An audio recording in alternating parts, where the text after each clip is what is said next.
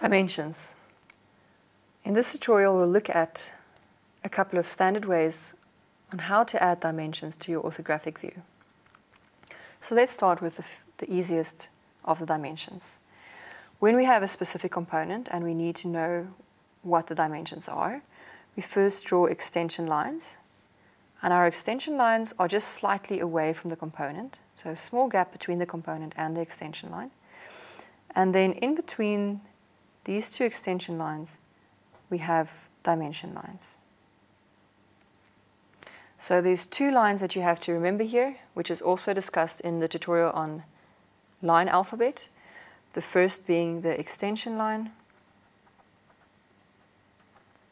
and the second being dimension line.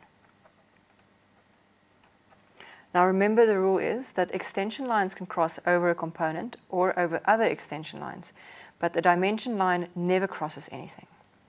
On top of the dimension line here, you can write the actual dimension. There's a small schematic in your lecture slides that shows you where to write that number. So please make sure, if you're not sure when to write it where, that you go through the lecture slides to make sure that you do. So these you can continue and easily add on any of the sides, just having extension lines and adding a dimension line in between there. You can also have an extension line, and between a center line, or slightly extending a center line and an extension line, you can add a dimension like that. When we look at dimensioning a diameter, we want to have a dimension line running across the center line from one edge to the other. Then we extend that line out, and it has a horizontal leg where we write diameter symbol and the size of that diameter. If we do not have a full circle, but it's only a half a circle, we again start from the 45 degree from that initial cross section, and we have a point out to the radius. So this is just half a circle, so we're just indicating radius. We're extending this line, another horizontal foot piece, and we can write R for radius and 40 to indicate that distance.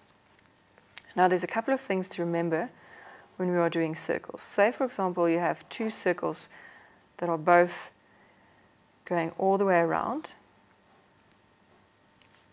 When I'm doing these dimension lines, you always want these dimension lines to be 90 degrees with each other. So if this, for example, was 30, I'll make a second one to indicate the larger diameter. No more than two of these dimensions on a circle. If there were another circle or another half circle, you will use one of the other views to write in that dimension, but no more than two dimensions on the front face of a circle when you have it like this. Another specific case that we do with circles, so if we, for example, have a slot section, so this is a very specific case. So remember, in general, when we have a full circle or anything bigger than a half circle, anything between a half circle and a full circle, we use the diameter. If we have a half circle and smaller, we use the radius.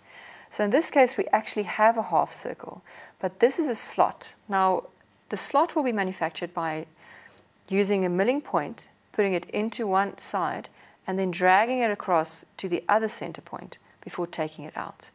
So to help manufacturing, because that's the point of these drawings, remember, you're making these drawings in the detail that you are because you want to hand this over to someone that can manufacture this part for you. In that case, what we want to do is, if we have our center lines here,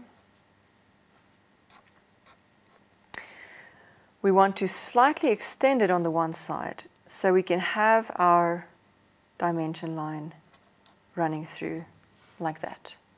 So we don't use the radius for a slot in a component, but we just slightly extend this line up and we draw it out and write it as a diameter form. This way, when the workshop gets this drawing, it sees diameter 10 and can immediately use the milling point that's diameter 10 to mold this shape.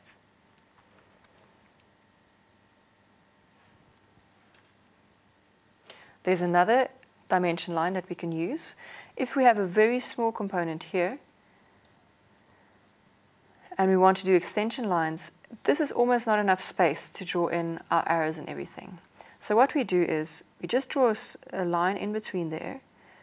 We have the arrow lines on either side, and you can either now write this dimension over here, or if you don't want to write it there, you can extend one of these sides and write it over there. So those are the two options that you have if you need to dimension a very small component.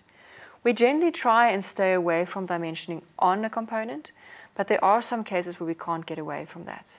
But as we continue with this example, we'll see how dimensions will look.